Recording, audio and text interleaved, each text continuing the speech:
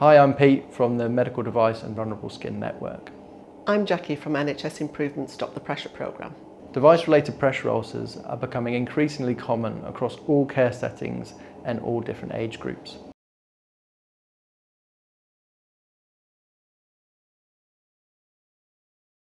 Existing reports related to national databases of nursing quality of care have revealed a high incidence and seriousness of these device-related harms. These ulcers can be complicated and harder to prevent than traditional pressure ulcers because the device may be an essential part of both the diagnostic and therapeutic treatment of the patient. However, in many cases, medical device-related pressure ulcers are not reported, and this has resulted in the absence of reliable information to improve patient care. It's important that the local and national reporting profile accurately reports the type of pressure ulcer and the damage that has been caused. In 2018, NHS Improvement updated its definitions to include categories that had previously gone unreported, included device-related pressure ulcers.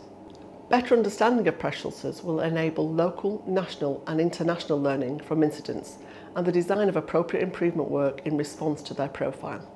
In England, new policy has meant that trusts are now required to include device-related pressure ulcers on their incident reporting systems. Please check your own local and national reporting policy for these device-related ulcers. In addition, regulatory agencies such as the Medicines and Healthcare Products Regulatory Agency in the UK have reporting tools for adverse events related to medical devices. You can report more detailed information about the cause of pressure ulcers, including the type, size and manufacture of the device. This is really important information.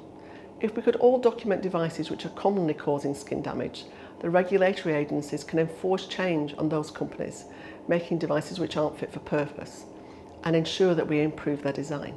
Clinicians can also target preventative measures on devices which are known to cause issues to improve patient safety and lower the incidence of device-related harm.